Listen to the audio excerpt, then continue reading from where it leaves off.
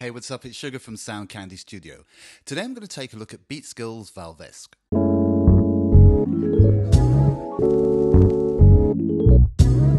Welcome back. Right, so let's just jump into this one straight away. This is Valvesque by BeatSkillz, and it essentially is a distortion EQ. So let's just take a look at the main interface and see what we have here. So at the top here, you have a 1 through to 6 selector, and that allows you to go through very, very warm and nice warmth distortion all the way through to number 6, which is very aggressive distortion. And obviously, we have them on our stereo link, so that whatever changes we make at the top actually happen at the bottom. You have two types of distortion, distortion A and B. A is Triode and B is Pentode. So if you want the more smoother sounds, you go for the Triode, which is A, and if you want the more aggressive sound, you can go for B. Then you have your input gain. Obviously, the harder you drive the input gain, the more distortion you're going to get. Then you have your bass boost and bass cut. You have your high selector, so 4K all the way through to 2K. You have your mid and high frequency boost and mid and high frequency cut. You have your low pass filter, then your output gain, and simply your power on and off. Incidentally, the power on and off works by either clicking on the light or clicking on the button. I'm not sure why both are necessary, but let's leave it there. Then at the bottom you have there are two buttons at the bottom. You have your pre and post. Now pre is post and pre are distortion after EQ and distortion before EQ. Then you have your smooth button. I should have said actually, post is distortion after EQ and pre is distortion before the EQ. Then you have your smooth button. Now this gives it some warmth and kind of prevents it from clipping as quickly. And then you have simply your dry wet filter slider on the side here. So I've put this on the master bus. We're going to see how this sounds. Let's just go to the default. Let's go to the selector and go through to the default preset. So we'll have a listen to it. Let's start with something very smooth and see what that sounds like. So we'll start at 1. Let's just make sure the gain is down so we don't clip. Maybe I should start that from the beginning again.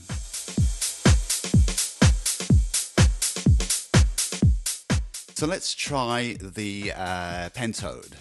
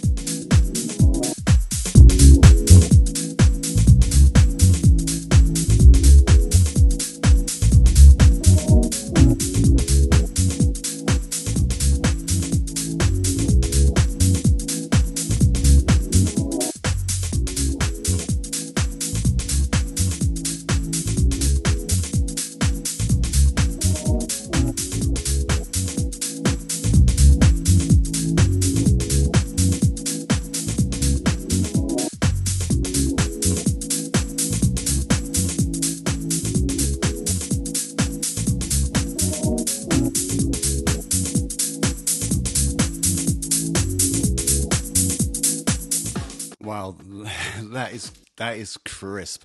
I really do like this. The EQ side of it, I really do like. I'm not necessarily a massive fan of distortion, but certainly on the EQ, I actually do like this.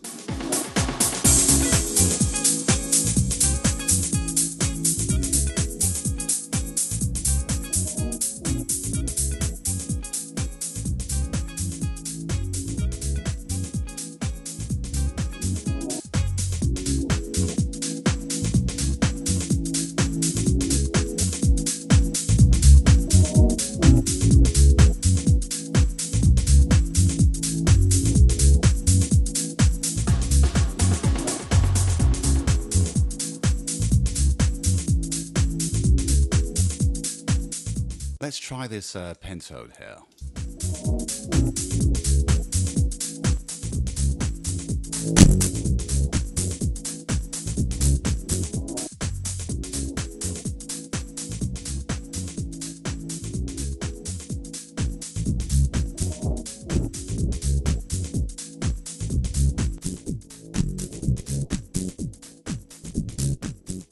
Yeah, that sounds good.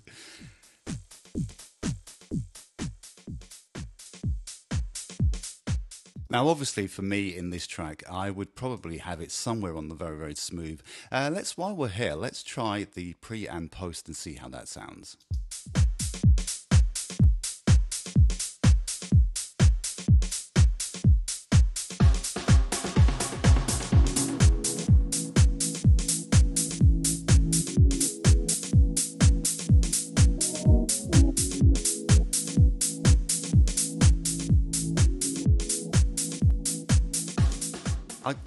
I guess it sounds. Let's just try that again.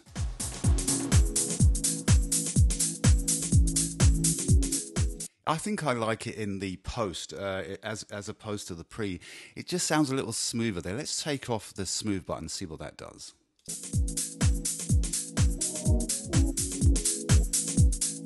You know, sometimes you try these plugins and you press a few buttons and it doesn't. You can't distinctly hear a sound. You can't hear it making any differences. But in this one, in this case, you can certainly hear it make a difference. Let's pull back the wet dry slider. Let's see what that does. So obviously this is without.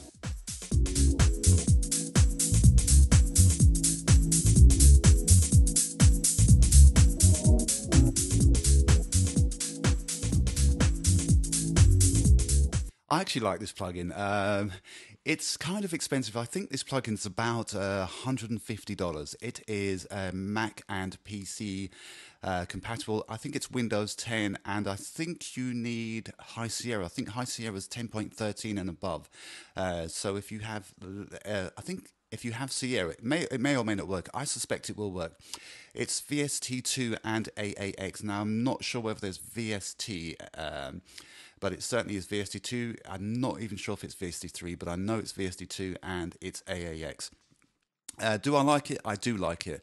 I'm not necessarily a massive fan of distortion, as I said, but sometimes if you're doing drums or so, it's definitely useful, and sometimes even on the vocals. Let's lower this. We don't want to clip here. And let's go through some of, as you know, if you've listened to my videos before, I'm not a massive fan of presets, but I do think they allow you to get to your final destination real quick. So let's just try and let's just select something that is pertinent to this. Let's go to let's just bus wide, see what that sounds like. You can instantly recognize that the stereo link button has been disengaged, which means that there are different settings at the top than there are at the bottom. As you can see here on the bass cut, it's on 0 and this one's on 1. So let's just see what that sounds like.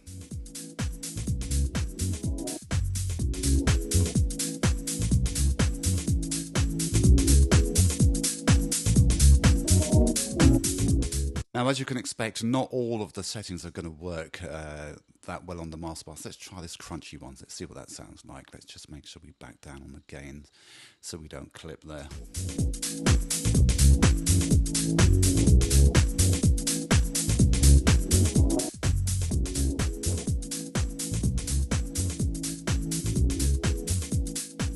I like this. I think it's not bad.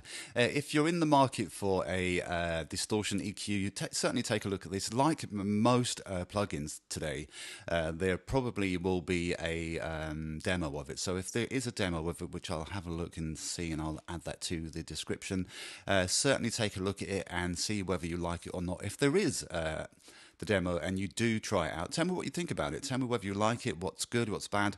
I'm not a fan of having a light. I guess it's a plugin and I guess it's electronic, so it's an either in terms of the UI. But I kind of think if you have the selector for the power, then you don't need it for the light itself. Anything else I dislike?